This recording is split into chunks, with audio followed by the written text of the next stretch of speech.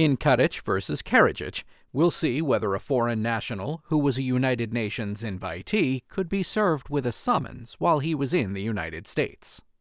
The self-proclaimed Bosnian-Serb Republic of Srpska controlled a large area of Bosnia-Herzegovina, formerly known as Yugoslavia, during the Bosnian War in the 1990s. Radovan Karadžić, the president of Srpska during the war, directed Bosnian Serb military forces to commit systematic human rights violations, including genocide and rape, against citizens in Bosnia-Herzegovina.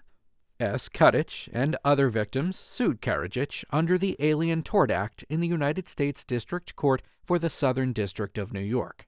The Alien Tort Act creates federal jurisdiction for torts committed anywhere in the world, even torts committed against foreign citizens, if the torts violated international law.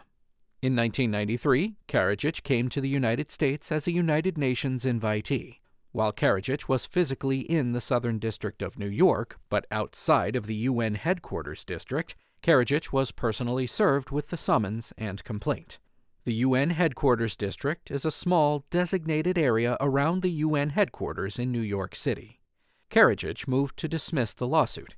Karadžić argued that the court lacked personal jurisdiction and subject matter jurisdiction. Karadžić also claimed that he was immune from service of process because he was a UN invitee. The district court dismissed the case for lack of subject matter jurisdiction. Kadic appealed. Even though the district court didn't address the service of process issue, Karadžić argued on appeal that he was immune from service of process under a UN agreement known as the Headquarters Agreement, as well as federal common law.